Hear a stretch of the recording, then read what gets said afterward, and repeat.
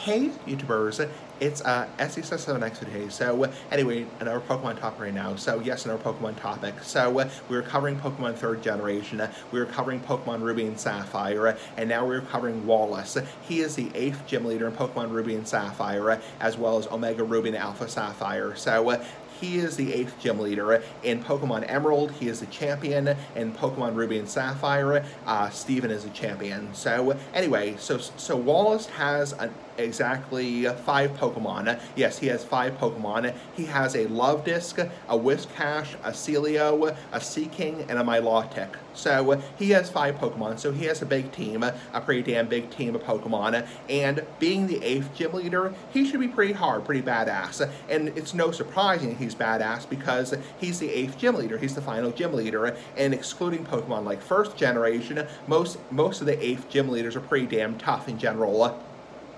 But obviously you have a nice team of Pokemon. You have, for example, electric Pokemon or grass Pokemon. You should be able to take them out pretty easily. And obviously just make sure your Pokemon are at a good enough level, make sure they're at a high enough level, and make sure they're badass themselves. That's all there really is to it. And just try your best and eventually you will win. Anyway, have a nice day. Pretty damn cool. Bye-bye.